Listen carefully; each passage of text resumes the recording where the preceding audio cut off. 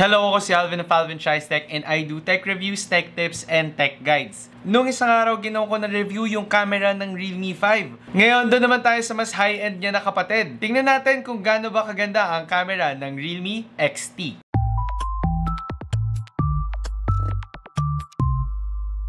So, ayun nga, pagdating sa Realme brand, grabe, ang dami nilang pasabog. Labas lang sila ng labas na magagandang phone. And hindi exception ang Realme XT. So, ngayon, alamin natin kung gaano ba kaganda yung camera ng phone na to. Kasi ang dami nagsasabi na maganda nga yung camera niya. At syempre, gusto ko malaman para sa sarili ko kung gaano nga ba kaganda yung camera ng phone na to. Pero yun nga, bagong lahat, I'd like to remind you na if you haven't subscribed to my channel yet, subscribe by clicking the subscribe button down below and hit that bell icon so you get updated whenever I post videos. Isa pa, I am doing a giveaway right now. So kung gusto nyo na manalo sa giveaway, check out my latest mystery box video, link down below. So going back sa Realme XT, tingnan muna natin yung specs ng camera ng phone na to. So ang phone na to, nagsusupport siya ng isang quad camera setup na naman. At meron siyang 64 megapixel sa main camera niya, 8 megapixel na ultra wide, 2 megapixel para sa macro lens niya, and then 2 megapixel again para sa depth sensor. So kinaiba niya sa Realme 5 yung mismong main camera niya na umaabot na ngayon ng 64 megapixel. Pagpunta naman natin sa harapan sa selfie camera niya, meron siyang 16 megapixel na selfie camera. So hindi tayo tinapid ng Realme pagdating sa pixel density, talagang 64 megapixel sa likod and then 16 megapixel naman sa harap. Pero kamusta nga ba yan? Porke mataas ba yung megapixel ng camera ng phone natin, maganda na agad siya? Alamin natin yan dito sa video na to. Simulan muna natin syempre sa indoor shots. Kamusta ba yung indoor shots natin with the Realme XT? So sa rear camera natin, pag kung papansin ninyo, ayun, napakaganda, napaka-sharp, and napaka-vibrant ng colors ng picture natin. Very natural, very detailed, and pagdating sa background blur, napakaganda ng pagka-distinguish ng subject natin sa background. Ngayon, pagpunta naman sa wide angle shots, kung papansinin ninyo, ayun, nagsasaturate yung color natin. For some reason, paiba-iba yung kulay or quality ng pictures nito pag nag-ultra wide tayo and pag nag-zoom tayo. So, ayan, kung titingnan natin sa ultra wide, mas saturated siya, mas warmer yung picture natin. Pero pagdating nyo naman doon sa zoom, ayan, mapapansin talaga natin na mas cool na yung temperature ng picture natin, and at the same time, hindi na siya ganun ka-sharp. Slightly mas pixelated na yung picture natin. Hindi na siya kasing ganda nung ultra wide at saka nung normal na picture natin. When it comes to selfie shots naman, ayan, in good lighting condition tayo, so wala tayong naging problema. When it comes to beauty effect naman, hindi siya ganun ka-artificial, very natural yung itsura ko dito. Kaso pag iba background blur natin, ingat-ingat lang tayo sa mga light source natin sa likod kasi katulad nito, na overexpose bigla yung lamp ko sa likod. Pero apart from that, very okay yung quality ng selfie camera natin. Napakaganda niya. Alam mo, somehow na may post-processing yung picture, pero natural yung itsura niya, hindi siya sobrang halata. So mas maganda lang talaga tingnan in general yung mga face natin. So kung kayo mahilig kayo mag-selfie, napakaganda ng outputs ng selfie camera ng phone na to. Ngayon, tinry ko siya with the studio lights na meron ako ngayon dito, at grabe, ang laki ng improvement sa pictures. So kung makikita nyo, talagang grabe, para as in, a studio talaga yung tsura ng lighting. Napakaganda ng tama ng ilaw sa mukha ko. Napakaganda ng pagka-take ng selfie camera niya sa akin. As in, sobrang ganda ng details, sobrang ganda ng background, sobrang ganda lahat. Wala talaga masabi, ang ganda ng camera ng phone na to. Especially na less than 20,000 pesos tong phone na to. So hindi natin siya pwedeng sabihin na flagship killer siya kasi pagdating sa chipset, hindi niya kasing taas yung mga chipset ng mga high-end or mga flagship phones. Pero ayun nga, pagdating sa camera, talagang lalaban ng maigi ang camera ng Realme XT. Moving on naman ngayon sa mga night shots natin or sa mga low exposure shots, ayun, dito natin makikita kung gaano ba kagaling ang camera ng Realme XT. Ngayon, tinry ko siya. Doon sa mga sobrang dilim na parts talaga, sobrang konti ng light source dito. To the point na if gagamit ka ng mas low quality pa na camera, talagang black na lang yung makikita mo. And ayun nga, with the night mode, medyo dito tayo nahirapan with the Realme XT.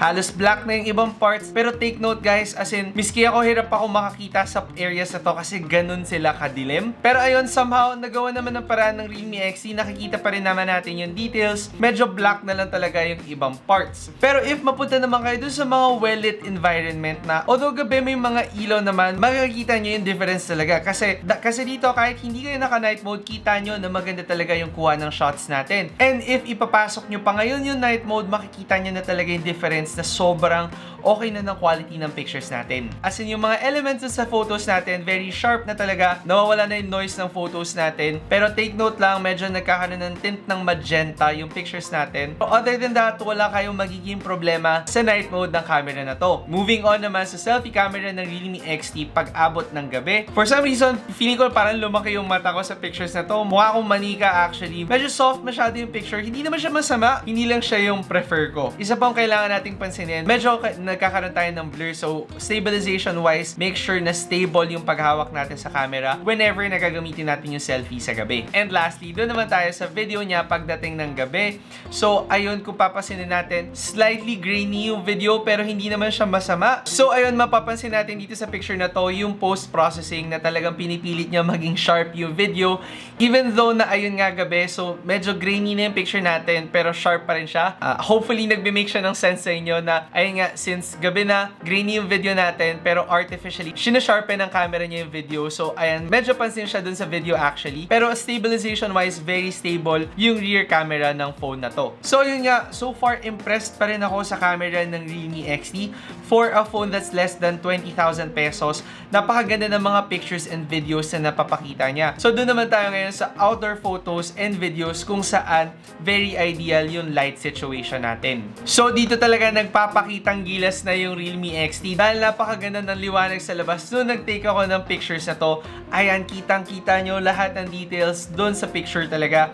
Mula doon sa mga damo, sa mga dahon, sa mga bintana ng windows, talagang pansin nyo, very sharp siya. Hindi siya artificially sharp, as in talagang napakalinaw lang ng pag-take ng picture ng camera niya. And with the colors, tinatasan niya yung saturation ng konti pero not to the point na sobrang halata siya, na alam nyo na-edit yung pictures. Talagang ang labas niya lang sa atin is very vibrant lang yung mga colors and it still looks very natural and yun nga, napakaganda ng itsura niya. Pero ayun, kung papansinin nyo nga lang with the pictures themselves, medyo may hint na naman tayo ng magenta. So, hindi ko maalala kung yung sky talaga yon or talagang pagdating nga lang sa camera ng Realme XT, may konting hint tayo ng magenta. Ngayon, pagdating naman natin dito sa selfie shots niya, talagang overall, very impressive yung selfie camera ng phone na to. Ayan, kung titingnan nyo talaga yung mukha ko, napaka-ayos talaga ng tama ng shadows, napaka-ayos talaga ng pagka-smoothen ng face ko, and napaka-okay ng pagka-blur ng background. So, ayun, sa mga mahilig mag-selfie, magugustuhan nyo ng maigi itong phone na to. And again, dun sa ginagawa ko naman lagi, kapag ako nagka-camera review, pumupunta na naman ako sa shaded area at sinecheck ko kung gaano ba siya kagaling mag-even out ng exposure, and hindi naman